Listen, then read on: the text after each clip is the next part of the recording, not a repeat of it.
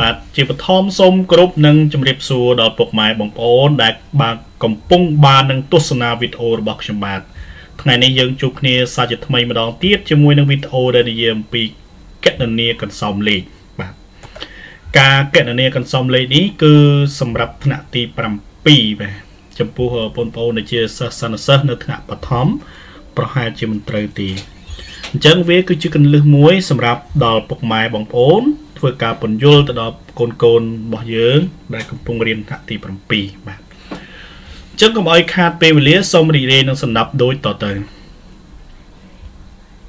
បាទគណនាកន្សោមលេខនៅក្នុងថ្ងៃនេះខ្ញុំបាទលើកយកលំហាត់ឬក៏កន្សោមលេខហ្នឹងចំនួនបាទមានដូចតទៅកដក22បូក10ដកវងកញ្ចក់ដក7ខ4ដក12បូកដក6នៅក្នុងវងកញ្ចក់គ7ដក6បូកនឹង4ខ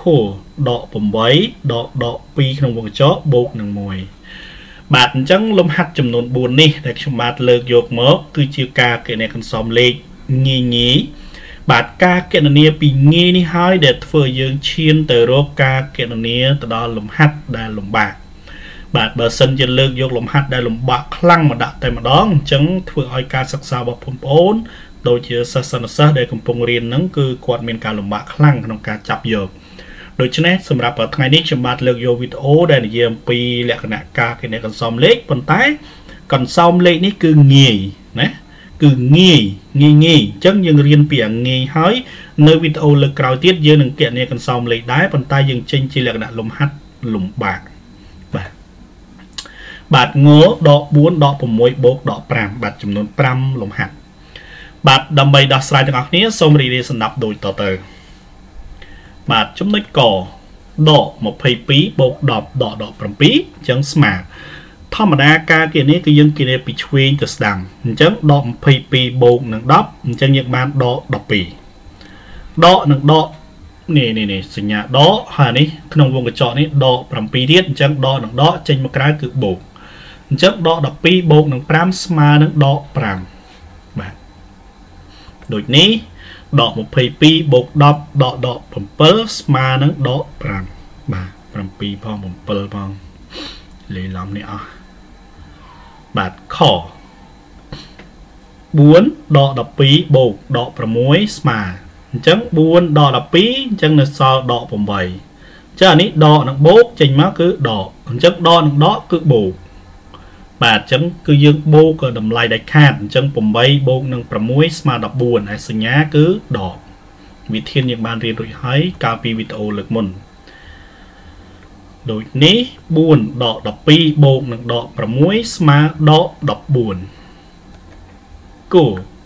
7ដក6បូកនឹង4ស្មើ7អញ្ចឹងយើងចេញសញ្ញានេះសិនអញ្ចឹងដកនឹងដកបូកអញ្ចឹងវាទៅជា7បូកនឹង6ស្មើ13បូកនឹង4ទៀតស្មើ17ដូចនេះ7ដក6បូកនឹង4ស្មើ17ខដក8ដក2បូក1ស្មើដក8អញ្ចឹងយើងចេញសញ្ញានេះសិនដកចេញមកបូក1អញ្ចឹងស្មើដក8និងបូក2ស្មើដក6បូក1ស្មើដក5បាទដូចនេះដក8ដក2បូក1ស្មើដក5បាទនេះគឺជាការដោះស្រាយ4ហើយអញ្ចឹងយើងនៅសល់មួយទៀតបាទចំណុចងចុងក្រោយដក4ដក6បូកនឹងដក5ស្មើដក10បាទនេះដក4ដក6បានដក10អញ្ចឹងបូកនឹងដកចេញមកគឺដកអញ្ចឹងដក10និងដក5ស្មើដក15ដូចនេះដក4ដក6បូកនឹងដក5ស្មើដក15បាទតាមរយៈវីដេអូមួយនេះខ្ញុំបាទគិតថាវាគឺជាគន្លឹះដ៏មានន័យក៏ដូចជាសំខាន់ផងដែរសម្រាប់ដល់ពុកម៉ែបងប្អូនក៏ដូចជាបងប្អូនដែលកំពុងសិក្សាទី7បាទត្បិតមែនដែលលំហាត់នេះយើងមើលទៅហាក់ដូចជាងាយប៉ុន្តែដើម្បីឲ្យបងប្អូនឈានទៅរកការដោះស្រាយលំហាត់ដែលលំបាកគឺបងប្អូនត្រូវរៀនពីអាងាយនឹងទៅហើយមិនមែនរៀនទៅដល់ចាប់យកលំបាកតែម្ដងទេបាទសម្រាប់ពេលនេះខ្ញុំបាទសុធាសូមជម្រាបលា